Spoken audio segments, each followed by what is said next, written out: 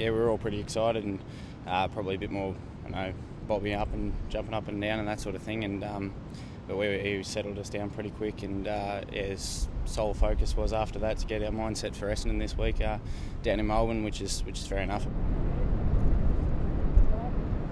I was actually a Bombers fan growing up, but obviously this sort of changes a little bit as you grow. Obviously keep a little bit of an eye on them, but yeah, I'd love to get out there and beat them on the weekend anyway, so yeah.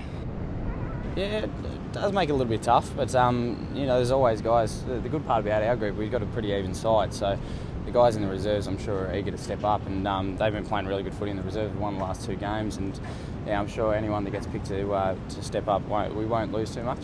I guess straight after the game, it was just an unreal feeling, one that we were trying to get obviously sooner rather than later, but yeah, we're all up and about. It's something that you can carry the momentum through this week. It means we're all eager for another win. You taste that first sort of win, and yeah, you just want more of that. And as young boys, obviously, you're really competitive, as everyone is, and you just want that 2nd win, 3rd win, 4th win. But yeah, you can't get too far ahead of yourselves. But yeah, we're looking forward to this week. It's another challenge, and Essendon's obviously improved from last year, and I'm sure it'll be a really good game.